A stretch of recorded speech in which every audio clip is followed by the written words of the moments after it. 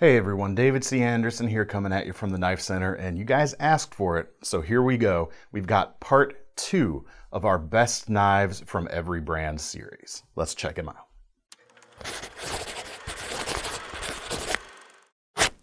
All right, got some more cool folders to take a look at today. We're saving fixed blades for a part 3, so make sure to keep an eye out for that, and no hollering at me for not having any fixed blades on this one. They're gonna get their own spotlight for sure. But these are some more brands that you didn't see in the first video. Now, as far as the knives on the table here today, these are of course brands you didn't see in the first edition or the part 1 of these videos. But as for how we selected them, in some of these cases, it's almost a no-brainer. You say, this brand, oh, that's the knife. Chris Reeve comes to mind, which you'll see in a second. But it's not always the most iconic knife from a particular company. It might be, but it might not be. There might be some other things that influence us, such as usability or just really smart design, or showcasing what a manufacturer is capable of that earns them the spot on this list today for the best representation of that brand. And ultimately, that's what this list is. If you're looking into one of these brands and you don't have one of their knives yet, and you're not quite sure where to start, these are going to be the ones to go with. And we're going to start, go through these alphabetically just like before. These aren't ranked in any kind of hierarchy here. So we'll start with artisan cutlery. We showed you, we kind of combined artisan and CJRB in the previous video, and CJRB, one of the CJRB knives took the spot. So we're breaking them back out and showing you the more premium siblings. And this is the Small Archeo non-locking flipper. And what's special about this, and special about what Artisan does kind of in general, is while everyone else out there seems to be trying to crank out the latest variation of the titanium frame lock flipper, Artisan certainly does that too, but they're putting a lot of their primary energy towards doing things a little bit different. That's how we get cool things like this knife. Now, the Archeo didn't start life as a non-locking folder. It actually started as another flipper, a liner lock flipper in this case, and you can get it in a large or a small, but the small non-locking version is exclusive here to the Knife Center, and we couldn't be happier because it really came into its own when it ditched the lock essentially to become this knife here. We've got a 3-inch blade. This particular one has a VG10 Damascus. We've also got an RPM 9 steeled variant, and we've got pack-a-wood handles on this version as well. Price on these Damascus versions come in about $100, but for a little bit less, you can get the non-Damascus versions. And what's cool about the non-locking nature, it's not a traditional slip joint. You've got a detent bar in the side of the handle, but when you combine that with a flipper tab, you can actually flip this non-locking knife open very easily and flick it closed too. But if you're a little concerned about safety, you've got that flipper tab on the front side, so if the blade does disengage, your finger's in the way to keep it from closing. And on top of that, a small hardened pin that you can insert behind the tang of the knife. That's gonna hold it open, and it's gonna hold it closed too if you use it in that position. So there's really a lot going for it in terms of being a knife that is gonna be kind of copacetic to carry just about everywhere. But on top of that, it's just a really nice shape for a small EDC knife in general. So speaking of small EDC knives, we come to case knives, and it's gotta be the Peanut. I know what you're thinking, why such a small knife? It is obviously a very unassuming profile, but it's just one of those kind of magical items in Case's lineup. It definitely feels like you get a lot more capability out of it than the size would suggest, and especially for a brand so steeped in heritage that you like to kind of feel those good, warm, fuzzy thoughts inside. I don't think anything else in Case's lineup inspires such fuzzy thoughts as the Peanut, especially for folks who have carried these and used them and know just how useful they are. This particular one has a jigged amber bone handle, but it's case, so you've got plenty of different handle options available, and that brings this one in at about $49 right now. The Peanut gives you 2 blades, a standard clip point shape and a smaller pen blade, or you can call it a spear point. Decent amount of edge there in such a small package when you combine the 2 of them together. But then especially on the full-size clip point blade, it feels almost like it's longer than it is. And some of that might have to do with the fact that because it's a small handle, you're not really inclined to kind of go after bigger cutting jobs with it, so that when you do bring this to bear on whatever you're trying to cut, there's always plenty there. It always has what you need to get those daily tasks done. Doesn't take up a lot of room in your pocket. Can even fit in that little 5th jeans pocket quite nicely. And it's just that trusty companion that's always gonna be there for you. All right, next up, we come to Chris Reeve knives, and there really is only one right answer, the Sebenza. Currently, the Sebenza 31 in its current incarnation. And what's more to say? It's kind of like the Peanut. This is a bona fide classic at this point. Obviously, it's undergone a few small changes over the years, but it's still instantly recognizable as a Sebenza, and it's just one of those rock-solid folders that never goes out of style as well. Blades on these guys are S35 VN, comes in about 3.6 inches. Very instantly recognizable drop point shape with a nice keen hollow grind going on, but there's also a sheep's foot profile and a tanto. That sheep's foot profile they call their Inkosi profile. Very usable patterns no matter which one you choose. Handles are full titanium, no excess milling or anything on the inside. These are just solid slabs ready to work, very tough. And then on the backside you have, commonly known today as the frame lock, but this is the Chris Reeve integral lock, invented in fact by Chris Reeve. And obviously this is a lock that has proliferated across the knife world. You can't shake a stick around here without hitting a titanium frame lock. This was the archetype. It's certainly a solid folder. Like I said, really solid user. It's built to take a beating despite being a fancier knife. You've got washers here in the pivot as opposed to ball bearings, which a lot of newer knives like to use, but they go for the stability provided by the bearings, or by the washers in this case. And one of the other things you'll see on this particular knife that comes in a bit more expensive than the standard model, the standards start under 500, this guy is about 600 right here, is you've got some really nice CGG is what they call it, computer generated graphics here on the front titanium piece here. They'll produce these for a little while and then kind of phase them out and come out with new patterns over time. So certainly caters to the collectors out there, but you've got a really, really awesome look, especially if you're waiting for just the right Sebenza and you see that CGG model that really clicks with you. You've got something that very few people in the world are gonna have, and that's just one more thing, kind of the cherry on top of this special knife. All right, next up, we've got Emerson with their CQC7. Probably, maybe not their flagship model, but something of a signature in their lineup, and one of the most recognizable, maybe not most recognizable, but one of the most respected combat folders out there today.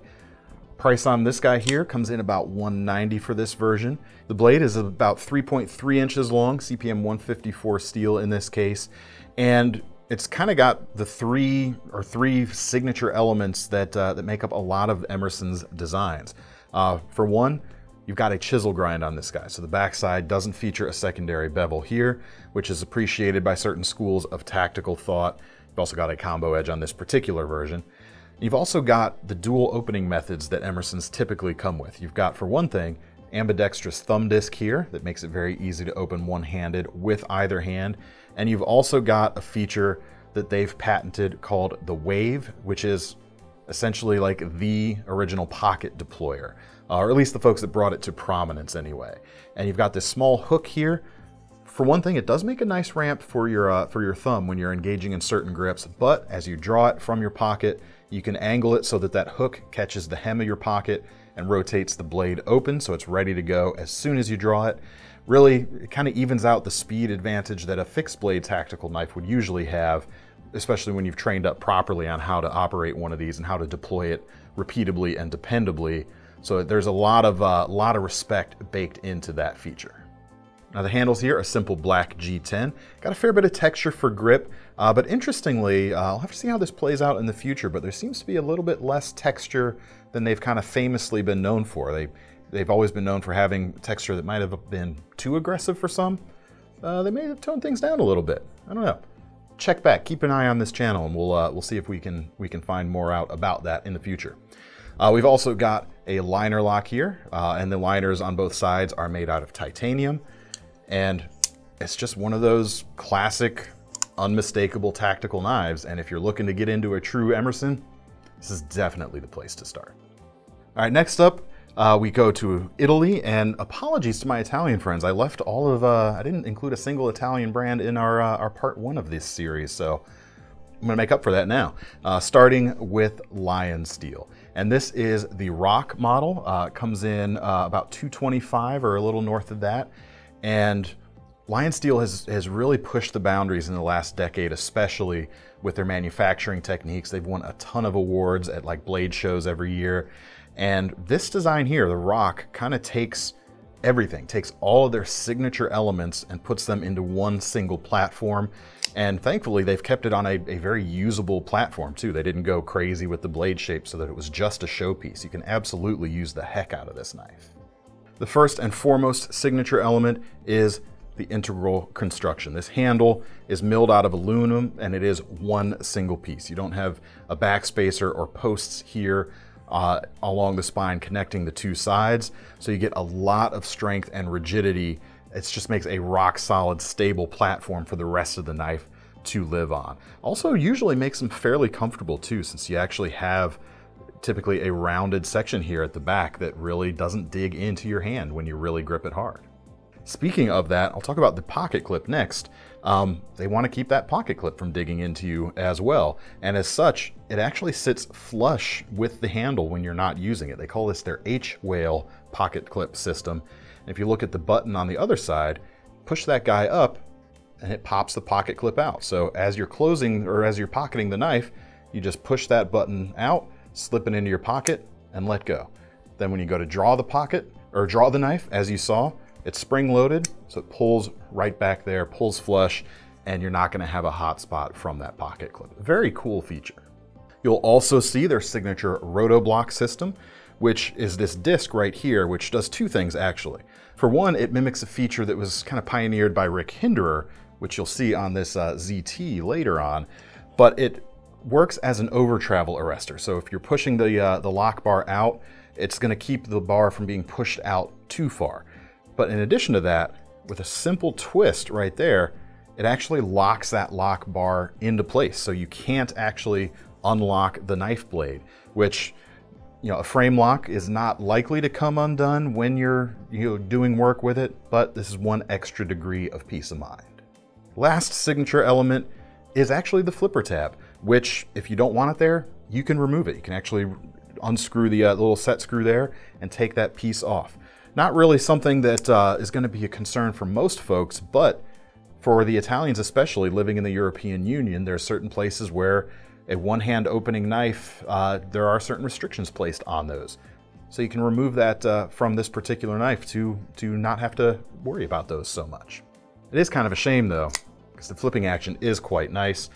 One of the other things we see from a lot of the Italians as well is a crown spine, so that's nice and comfortable here when you're choking up with an extra finger. That blade itself, about 3.4 inches, M390 steel, and you can get it without the black coating, of course, but when you combine orange and black like this, definitely striking. All right, next up we come to Microtech, and this one actually kind of surprised me. I pulled the audience here at work a little bit, and they influenced me to change my mind, but for Microtech, we're going with the SOCOM for a couple reasons. One, it is available as a manual knife, not just as an automatic, which is of course Microtech's bread and butter, but also for some folks out there, this is one of the finest tactical knives that has ever hit the market. Not to start any kind of fight between the SOCOM and the CQC7, that'd be a cage match for sure, but this SOCOM is an excellently designed knife. Now this particular one has seen some better days. This belongs to one of our buyers here at the Knife Center and has put this through the ringer over the last couple of years and has certainly shrugged off all of the abuse he could throw at it. 4-inch blade, in this case we've got M390 steel, but that changes up a little bit. Prices on these, when you can get them, start at about $290, so not terribly priced when you compare it to some of their automatics. In addition to the clip point profile, you can also get Tontos for folks who like that. But where it really comes into its own, or where things really kind of snap into focus, is when you grip the knife and feel just how nicely designed it is and how well it orients the blade for actual use. My favorite feature on it is actually the thumb ramp here. You'll see thumb ramps integrated into the spine of a blade quite often.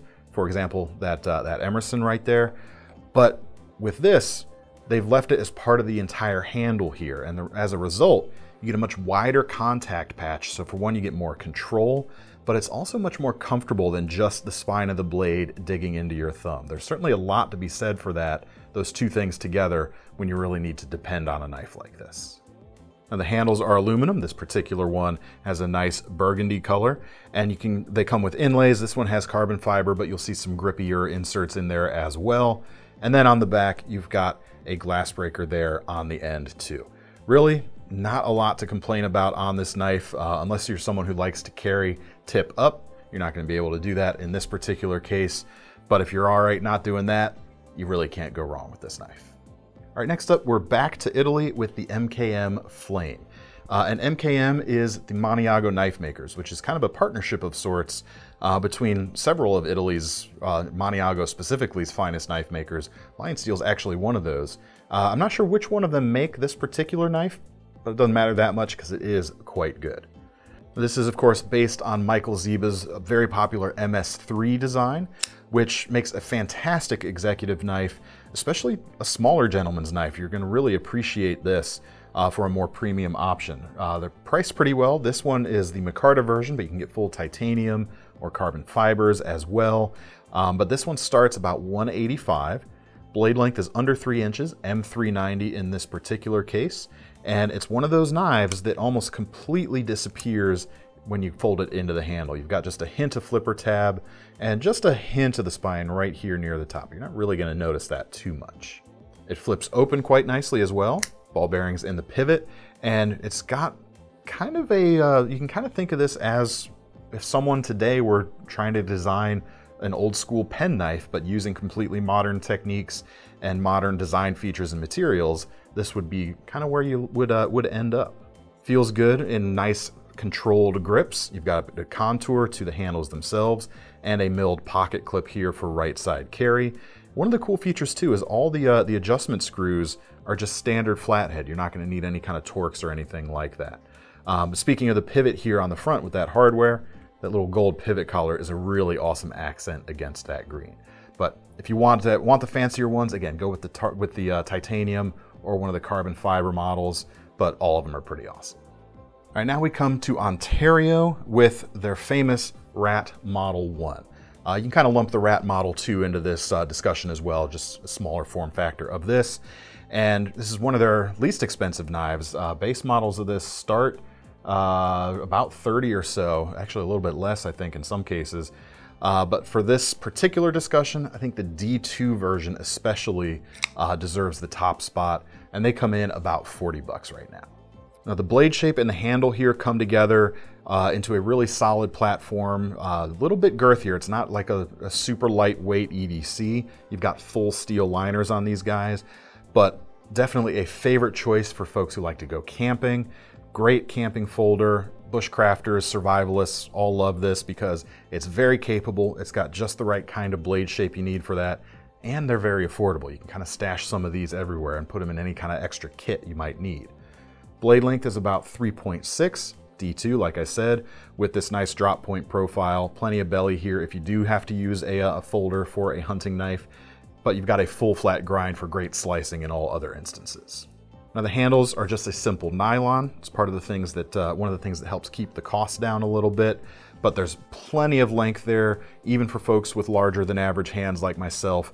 I got plenty of length there.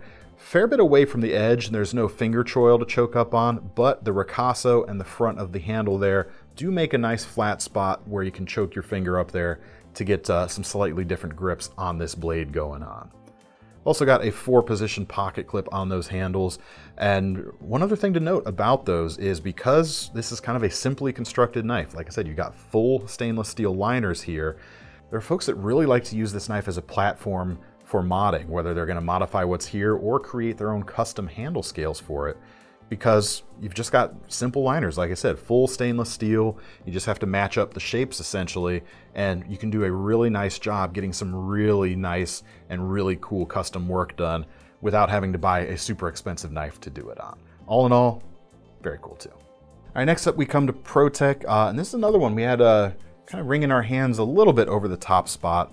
But in the end, I think I've got to give it to the Godson and the larger Godfather automatics from ProTech. We almost gave it to the Malibu, which has been kind of unobtainium since they introduced it last year. Only because I think nothing they've made has really made a splash quite like the Malibu has. But there's just something about this classic knife, kind of one of their signature designs that we keep coming back to and really kind of earned its spot on the list today. Now the Godsons are just the shorter version of the Godfather. The blades on these guys are a little bit over 3 inches. Prices start at about $140 for plain aluminum models, but they go on up. Sky's kind of the limit. They've done some truly insanely beautiful pieces over the years. This particular one just has a carbon fiber inlay with an anodized aluminum handle. We've also got a Damascus blade in this case, and this guy comes in about $525 right now.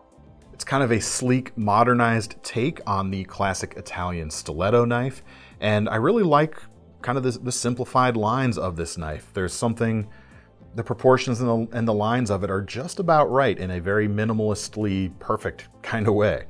And speaking of perfect, we got to talk about ProTech's action. Push that button and it's just a solid side opening automatic that I think really sets the is kind of the bar in the side opening automatic game these days. Like if anyone's going to be benchmarked for their action, it's certainly going to be ProTech. But yeah, I really can't say a bad thing about this particular knife. It's just that good. I guess the only negative I can say about it is an automatic, and if you can't carry an auto, hold out for a Malibu, and you'll be happy with that as well. All right, next up though, we're coming to Real Steel with their Luna Light, one of their more recent knives they've introduced, but it's also made quite a big impact in a very short amount of time. This particular version with the white G10 and black coated D2 blade is a KnifeCenter exclusive here for us, comes in about 30 bucks. And really that's part of the key to why this is such a popular knife, is you've got some really good construction going on, good materials at that $30 price point. This is a slip joint knife. This is not a locking knife, but unlike a lot of old school slip joints like that Case Peanut, we've actually got a pocket clip on this guy. And it's a nice narrow pocket clip. It doesn't really scream that you're carrying a knife. It's gonna be black, so it's gonna blend into a lot of different pants you might be wearing it with. And being so narrow, it's gonna be very unobtrusive. The blade itself is also, I think, just about a perfect shape for a small blade like this. You've got a good amount of belly here, nice full flat grind, and of course that D2 steel to hold a good edge. It's just going to be a really nice slicer and a really good tip work detail knife as well. Of course, with any slip joint, do be careful when you're using the tip. You don't want the knife to close on you.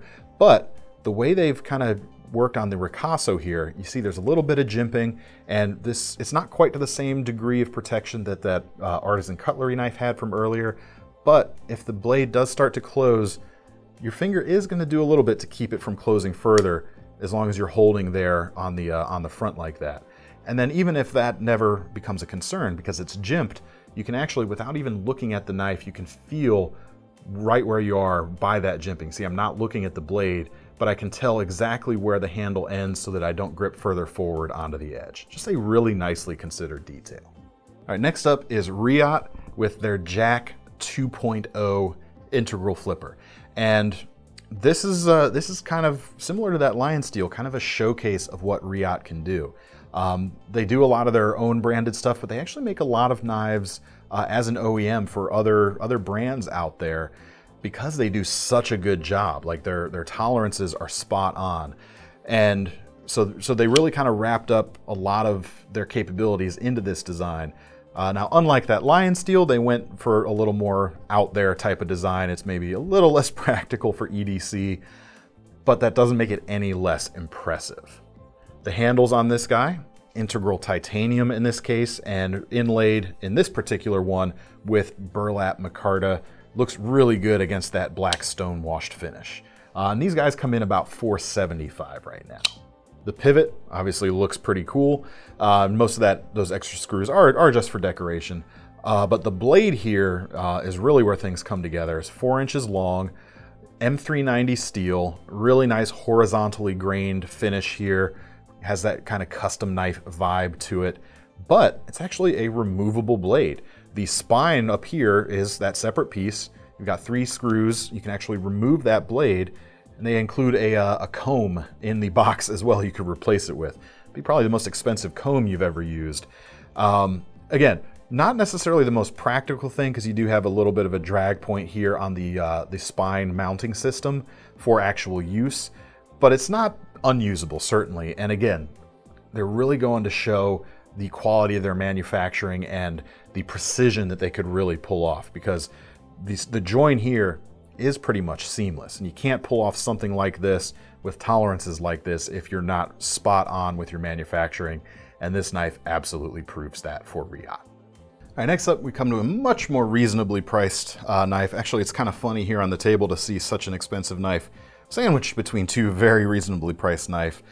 We come to Victorinox, the Swiss Army knife folks, with the Pioneer.